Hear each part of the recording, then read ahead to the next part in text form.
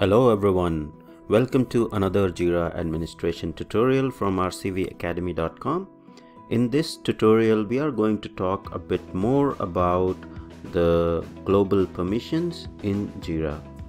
So I'm logged in as an administrator and let's go to the Jira system admin,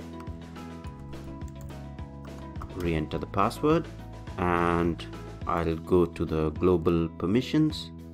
Just start typing global permissions, and in this tutorial we are going to talk more about the browse users, create shared objects, manage group filter subscriptions. So we have already discussed about Jira system administrators, Jira administrators, and bulk change, and we have also discussed how this bulk change request or how this bulk change permission can be restored in case a user is having issues. A bit more on that bulk change permission is that because bulk change is something very critical and it allows user to bulk delete or bulk, like depending on the permission that you provide, a user in Jira can do bulk edit to thousands of the issues.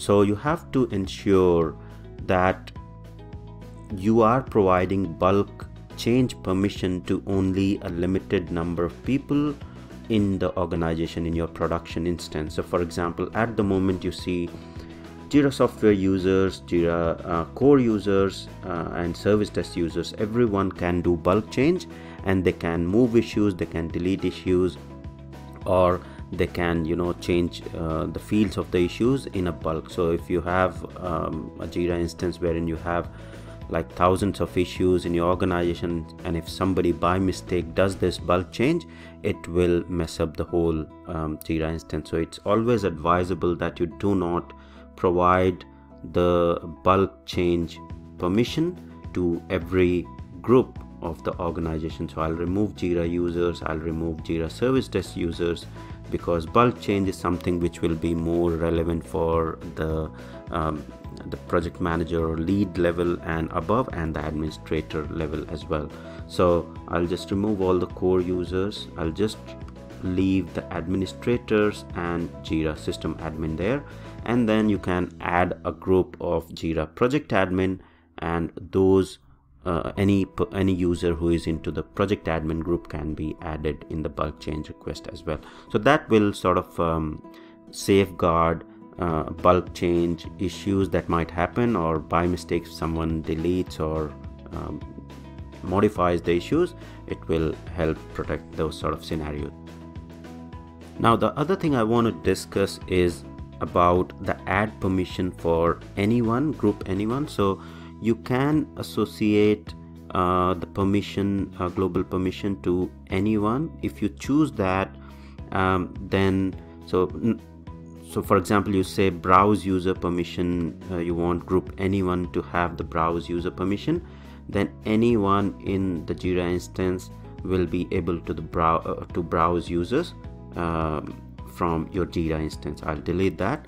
The only thing you can't assign to the group anyone is Jira system admin and Jira administrator. If you try to do that, it will throw an error. The group anyone is not allowed to be added to the permission Jira system administrator.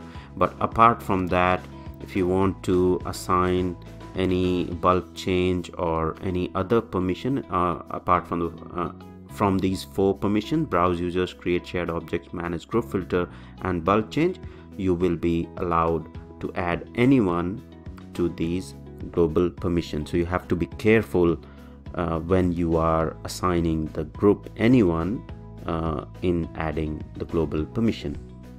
Now let's go back to the browse users, create shared object, and manage group filter subscriptions, and see what exactly these global permission means and what it looks like. So at the moment you can see that bulk change or bulk change permission is only allowed to Jira system administrator and Jira administrators. And if we view the user in Jira system admin, M Kumar is one of the users in the Jira system admin group, and he is not part of any other group. So that means if M Kumar logs into the Jira instance, he shouldn't be able to do manage group filter subscription, create shared object, or browse users permission.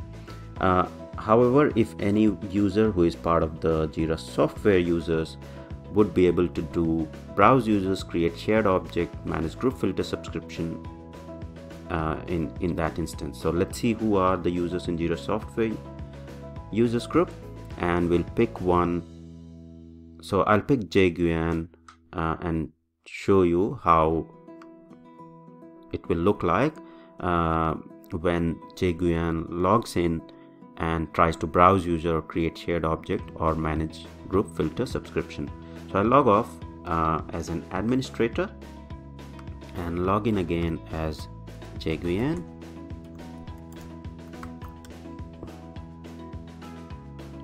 Now once you log in as Jay Guyan, just go to the issues and search for issues. I have already saved a filter for Jay Guyan, so you can simply create any sort of filter. So for example, assigned, current user, or IT user, or Jira software user, or even unassigned.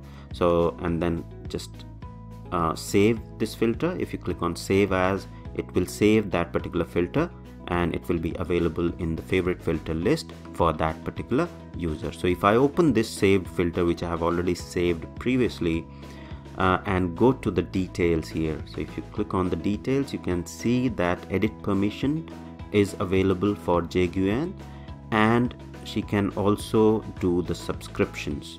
All right, so click on subscription. She can mention the recipients of this filter. So she can say all the Jira software users need to get the filter subscription, or the email this filter or results of these filter, and she can subscribe the users from different groups to this particular filter, because she has this permission to share the filter with the filter subscription with other recipients. The other thing she is able to do is she can edit the permission and she can share this filter with other groups. For example, she wants to share this filter with the ID users or any other Jira software users. She can just select the group and add that particular groups as the viewers.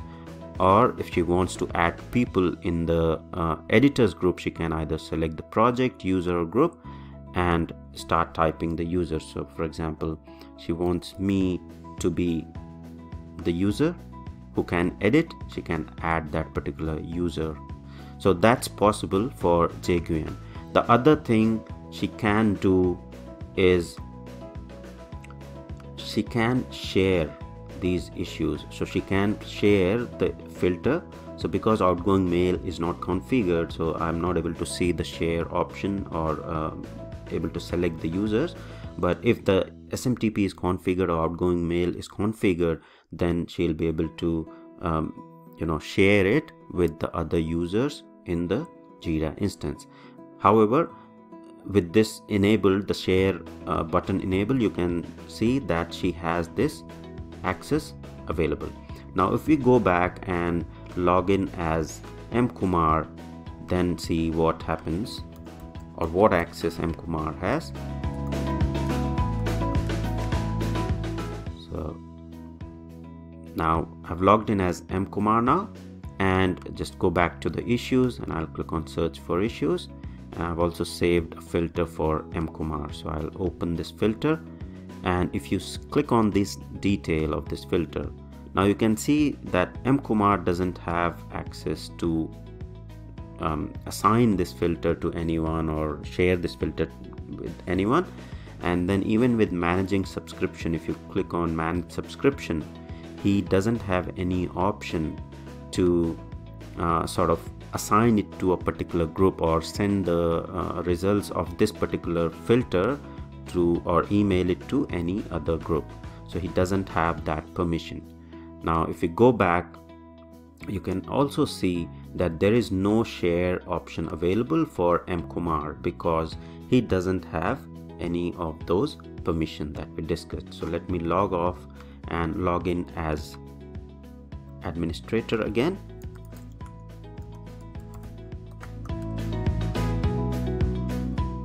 And I'll go to the global permission from the cogwheel.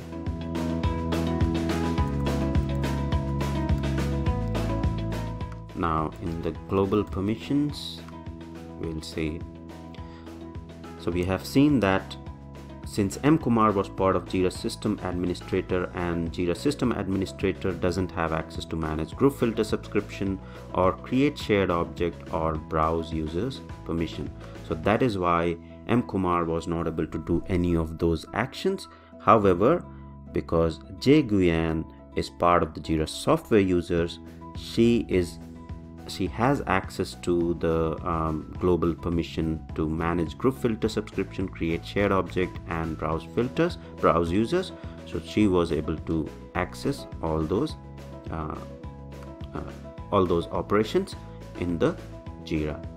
So that's pretty much all about the remaining browse users, create shared objects, and manage group filter subscription global permissions in Jira. Hope you liked the video. Please do share and subscribe, and thank you for watching.